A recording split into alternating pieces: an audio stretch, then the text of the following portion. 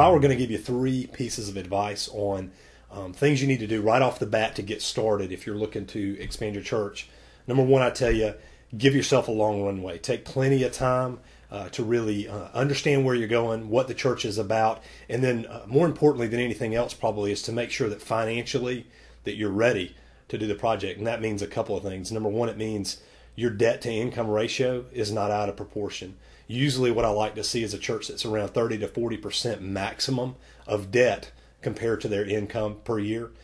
You want to have about $200,000 in the bank ready to go specifically for building purposes. And the reason that's important is before you engage with a bank and before you're ready to sign on the dotted line for the loan, you're going to need some cash to get things going with master planning and engaging a design build firm and things of that nature. The second thing that I tell you to do is educate yourself, educate yourself, educate yourself.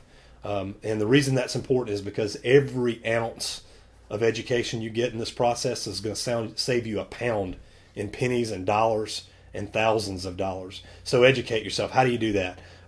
My blog's a good place to start with that. Our CEO has written a book called Before You Build, which we'll send you a complimentary copy of that if you'd like.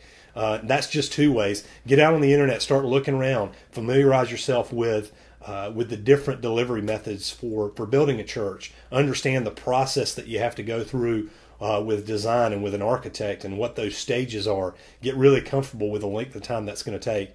And then the last thing I would say is, as you're moving into this process and you begin to hire professionals, make sure you're taking time to get to know them. One of the things that I always tell churches is, if you wouldn't hire me to be on your staff, don't hire me to build your church. And to understand and know me well enough to be able to determine whether you hire me to be on your staff, you got to get to know me. And that's more than a phone call. It's more than an interview with a bunch of people. We've got to sit down and make sure that there's a heart connection.